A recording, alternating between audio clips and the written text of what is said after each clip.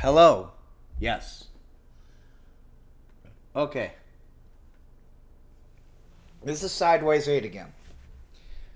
I have a Twitter feed, like many people, with other fellow anti-SJWs. And they all, well, not all of them, but some of them have noticed that the most fanatical feminists are often women who have troubled pasts. Well, this is nothing new. My mother had a troubled past too. She had a little rough upbringing with her father. That's just saying a nice way that he was an alcoholic that was abusive. And that set her up. That messed her up. And as a child, I seen her do the same antics you see a hardcore feminist, but as a Christian. Nothing was ever her fault. Everyone else was the devil. She was Jesus' God sent, and she was a tormented soul. She's a nice person now. She's worked through her problems. But she was a tormented soul.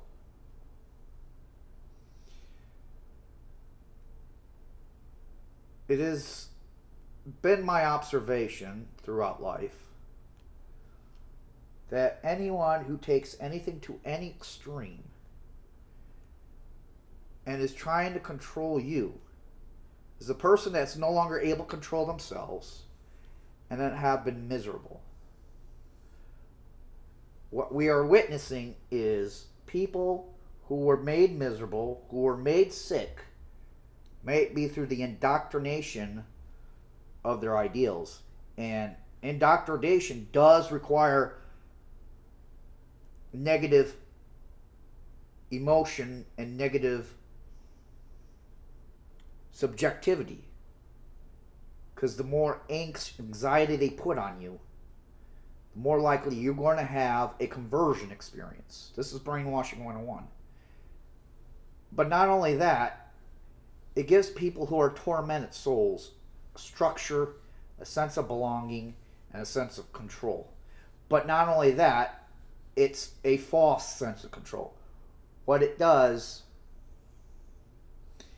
is it exaggerates or it excuses their mental illness. It does not help them deal with their mental illness. It does not deal with their emotional scars.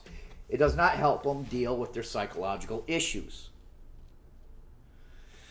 When you have someone that is a screaming banshee, maybe a feminazi or a jihadi, you have dealing with someone for some way, somehow, has been wounded. May it be traumatic experiences in war, traumatic experiences as a child, may it because they're bullied, or daddy decided to beat them across the head because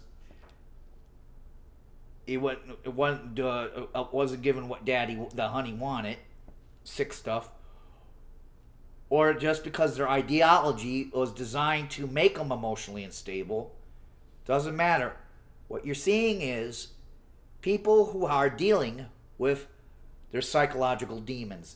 And what they're doing by putting you in their straitjacket of an ideology is to try to spread that sickness.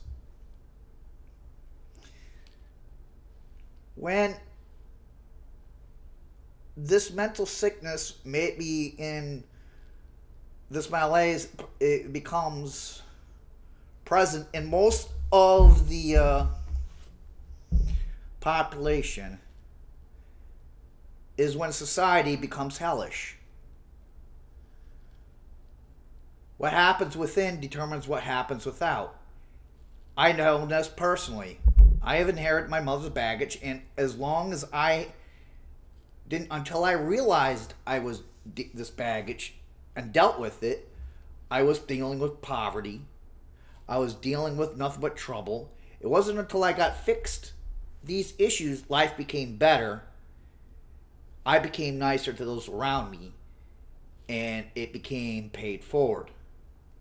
These people lack self-awareness, and they do not look inward.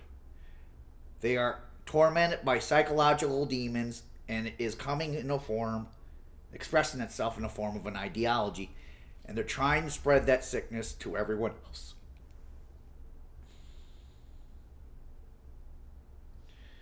So, when next time you deal with someone who is a fanatic, you have a couple reasons. Things. You can walk away, if you can, and try to disengage. Or you can try to heal the inner wounded child.